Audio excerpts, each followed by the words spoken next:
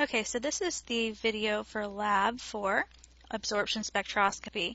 Now this is a kind of a different lab than what you've been dealing with in lecture the last few weeks, but it should be tying into what you see in lecture. At this point in lecture, you should be talking about concentration values. I forget the unit number at the moment, but you should be talking about molarity, molality, mass fraction, and things like that. So it should tie into these values of concentration as well as really give you the first lab where graphing is important. So it ties into last week's lab as well. Now, what we're going to do is you're going to first learn the technique of absorption spectroscopy. This is something that is a learning outcome for the VCCS, so you have to be able to do this by the end of the semester. It is also just a really cool technique where you can have a solution that's got a color and determine what wavelength of photons are being absorbed, and that's just really cool for real-world applications. Now, you're going to find the maximum wavelength where a solution absorbs. Then, using that maximum wavelength, you're going to come down and make a series of standards to absorb. And once you have a calibration curve using their absorbances and concentrations, you're going to make a graph with a calibration curve and figure out the concentration of an unknown based on its absorbance. Now, spectroscopy is really just a technique that takes advantage of the fact that we perceive colors when something is present to reflect and to absorb light. So for example, if you think about, let's go with red Kool-Aid. Now if we had Kool-Aid with a nice red tint, the reason we are seeing red is because when we talk about color, it's all based on what our eye sees. Eyelashes, kind of a sad eye, but okay. Now, if we're seeing red, it's because all of the red light, or a lot of red light, is being reflected back. And once our eye interacts with those photons of light, we perceive it as red. Meanwhile, if you think about the color wheel, red, yellow, blue, if we're seeing red, all of this light is coming at us. The opposite between blue and yellow, which would be green, some green, some blue, some yellow, all the other colors are being absorbed by the sample. So these guys are being absorbed, the red is being reflected back, and you end up perceiving red light. Now generally it's going to be more like a couple wavelengths of red are being reflected, maybe a blue, because you can kind of imagine, you have, how many shades of red are there? You have pink red, you have more of the orange red, you have more purplish red. There are definitely tones that would indicate there's a mixture of color here. So like for example, maroon would have not only red but a few shades of blue to kind of give it that purplish tint. Whereas maybe an orange red has some yellow light mixed into it, okay? So it's not quite cut and dry like this, but it's close enough for our purposes. So using this, we can also we can do this first. We can also take advantage of the fact that you can perceive almost like a saturation. So for example, if you get sweet tea from a place that's got a really high sugar content, like Pollard's or Chick-fil-A, that tea is going to taste incredibly sweet, to the point where a lot of times people will dilute it with unsweet tea or water to make it less sweet. The same can be said here. Sometimes you have a solution that's only got a little bit of that color to it, and you will only see a little color, but you can make it more dense by adding more. Think about it in terms of like food coloring and icing. If you've ever made icing or seen like the different colors on a birthday cake, if you wanted it to be a light orange, you might add a drop or two of food coloring. If you wanted it to be really darker, you could add 4 or 5 shades of drops of food coloring, and the shade is going to become instantly darker. And so you're going to perceive this as a more vibrant, more dense color. And that's what this is all about. Not only do we see colors based on wavelengths of light, but we also see them based on the concentration or the amount of that substance in the sample. So let's go back here. Now a spectrophotometer is basically the more complex instrument than what we've just described. This actually puts everything into more of a quantitative analysis. So just like our eyes see a sample, and depending on the light that is reflected back, a spectrophotometer is going to do the same thing. So here, and this is going to be a super simple drawing, guys, okay? You have a light bulb, and you've got a sample. Now, there's 2 detectors here. Detect. Well, we're going to pretend I can spell right. And so what we do is the spectrophotometer is going to take advantage of the fact that this sample is going to absorb and reflect light of specific colors. So, there we go. The light for our spectrophotometer is going to be monochromatic. That means we only want to We only want to test one wavelength at a time. And so maybe you're going to test 510 nanometers. And then a minute later you'll test 520 nanometers. We're only going to test those specific wavelengths. So you set the light bulb to emit a monochromatic light. Then you detect how strong this light is. The light then goes through the sample, and whatever light is reflected, well, some light will pass straight through, some is going to be absorbed. But the difference comes out, and so you're going to be able to detect how much light is transmitted, how much of it made it all the way through, as opposed to the initial I0. Or you can kind of think about it in terms of absorbance, which is how much light actually stays in the sample, how much is absorbed here. And that's going to be this over this, and you take the log of that.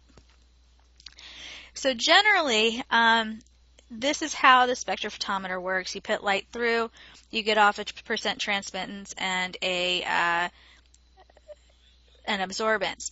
Now, the way that you test this each time is you are going to use a blank or something without the colored content each time. So you'll test this and you'll get a 100% transmittance or an absorbance of 0. And then you will then switch over to your sample. And honestly, guys, your spectrophotometers are amazing because you're going to be able to have 3 samples in there all at the same time. So it's going to really save you a lot of work from what we used to have. Now, we said that the more of that substance you have there, the stronger the color is going to appear. Well, the relationship is A is equal to molar absorptivity times B times C. This is the absorbance. This is molar absorptivity. This is a constant for each different component. B is your path length, and C is concentration. Now, because your path length, the size of your cuvette isn't going to change, and this guy isn't going to change, it really means that your absorbance is proportional to your concentration in a very real, very quantifiable way. For the most part, the relationship here is going to be direct. It's going to be really nice. There is a limit to that. You can kind of think about like if you had a bright light shining in your window and you put up blackout curtains. You know, it's going to block out some of the sun in the morning. Well, you could add a second layer of blackout curtains or a third layer of blackout curtains and so on and so on. But once there's no light, there's no light. You're not going to perceive a difference. And so absorption and concentration are directly proportional for as long as the sample can detect light. For you guys, if the absorption is greater than or equal to about 2.5, you're not going to get a great calibration. And so you want to make sure that your absorbance values are below that number for your different parts of this experiment. Now, the other great thing about Beer's law is, for example, in the pre-lab, we can tell you the two constants, and then we could either give you concentration and ask for absorbance, or we could give you the absorbance value and ask for concentration. The idea is this is really what you're going to be doing later in the lab, because when you set up your calibration curve, we tell you to do it absorbance versus concentration, and this is going to be in molarity. So here, if you go back and look at this, A equals epsilon times B times C. Calibration curve, the slope of a line is always y equals mx plus b. Absorbance is your y, concentration is your x, and so this m is really epsilon times b. And b for us, you're always going to have a path length of 1, so it's always 1. So it's really A equals epsilon times concentration. That's going to be the equation for your line. So you're going to have this great opportunity to set up your calibration curve and then find an unknown concentration by getting the absorbance. So you'll find the absorbance, maybe it's right here. You go over, point down, and look, here's your concentration value. Or you can plug it in here and solve for your C. So let's talk about what this is going to look like. In Part B, really, the whole point of Part B is to just become comfortable with the spectrophotometer. And so you're going to have different wavelengths. I'm not going to do the whole thing. Let's just say I'm going to show between 500 and 600. And you're going to be doing it for several different metals. And so when you do copper solution, well, let's go all the way over. Pen. Interesting.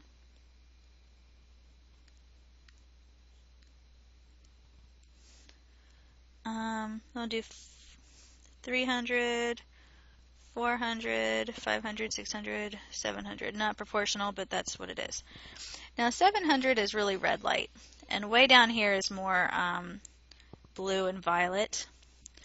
And so if you have a color solution that's blue, and copper is a nice blue color, you're going to get different wavelengths. So maybe over here you have, because we see blue, there should be really no absorbance values.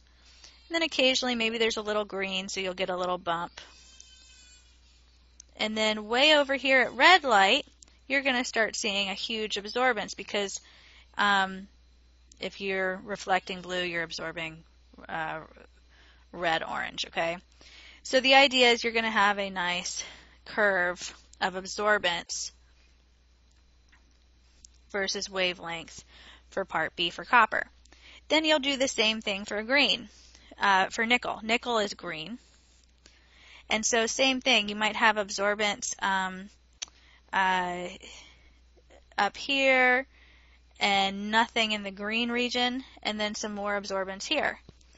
And so you'll kind of see there's a trend here. And then iron is red, or an orange, I guess, depending on which solution we give you. So iron, because it's orange, should reflect a lot in the orange region, and which is right here, but it may absorb more up here or something like that. And so you're going to get your absorbance values for each sample. So you'll have your cuvettes, and for each wavelength, you'll also have your blank. For each wavelength, you're going to set it to your blank, which is just the solution with no metal. You're going to set it to 100% transmittance to make sure your light is really intense. Switch it over to absorbance, and then you can change it over to your sample. So then you'll record it for copper, you'll move it over for the nickel and record it there, and then you'll move it over to the iron and get your values there. And little by little you'll get this nice graph. Now, once you're comfortable with the spectrophotometer, we actually ask you to make some standards. And I think, oops, that's not what I meant to do. I think we give you 0.20 copper. I forget if it's copper sulfate, copper nitrate, it really doesn't matter. The idea is you want to have a way to systematically look at the absorbance versus concentration. So if you take 0.2 molar copper too, and I think it tells you to take 10 mils. So this is your standard one. Then you add 10 mils of water and mix this together. It's going to give you a new concentration. Now, guys, hopefully you remember all the way back, M1V1 is equal to M2V2. Molarity times the volume of the first solution equals the molarity times the volume of the second solution. You have the molarity and the volume of the first solution, 10 mils. We don't know the new molarity of standard 2, but we do know that we have a total of 10 plus 10, or 20 milliliters. And so when you set this up, 0.2 times 10 divided by 20, it's going to give you something like 0.10 molar. You divide both sides by 20. So your standard 2 is 0.1 molar. And then you do the same thing. You take 10 mils of this plus 10 mils of water, and you make standard 3. So here we have 0.1 molar, 10 milliliters, and now we're going to again end with 20 milliliters. And so you can find the concentration of standard 3. This times this divided by this should give you 0.050 molar. Watch your sig figs.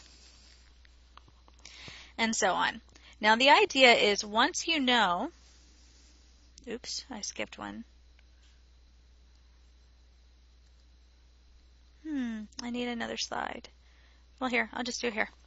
Once you know the concentrations, we'll go with 0, 0.5, 1 point.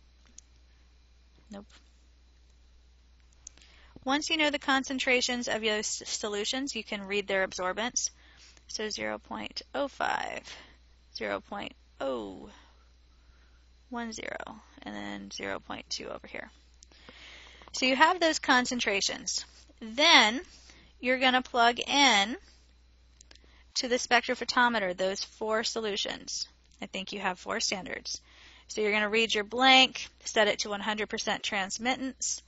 Then you're going to come over to standard 1, and you're going to get it in absorbance. You're going to do the same thing for standard 2 and for standard 3.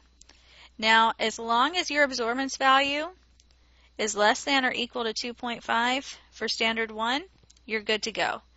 If not, if it's higher than 2.5, get your instructor to come look at it. You may just end up doing different dilutions instead. But the idea is for the standard 3 of 0.05, you're going to have some small absorbance. For standard 2, it's going to be higher, probably close to twice. And then it's going to go like this up again for standard 1. And so you're going to get this nice calibration curve. And really, it should hit the y-axis above 0 probably, or right at 0. And you're going to get a y equals mx line of best fit. Remember, y is your absorbance, x is your concentration. And so you have a nice calibration that tells you your epsilon. Epsilon is your slope, and molar absorptivity is your slope. So then you have an unknown vial. Your instructor will give this to you, or it'll be in your bin. You'll take this unknown, put it into your spectrophotometer, and read the absorbance. Then, say the absorbance is right here. You're going to come over, look at your line, go down, and find, oh, hey, look, it looks like it's about 0.12 molar. And then you can plug it into your equation just to kind of verify that. And so that is the whole point here. You're going to use the spectrophotometer to evaluate the line of maximum absorbance. Then you're going to use that maximum absorbance wavelength to make some standards, design a calibration curve, and find the concentration of an unknown. Now, there are tons of real-world applications for this, but I don't want to get into that here. Hopefully you can talk about that with your lab instructor during lab time. Keep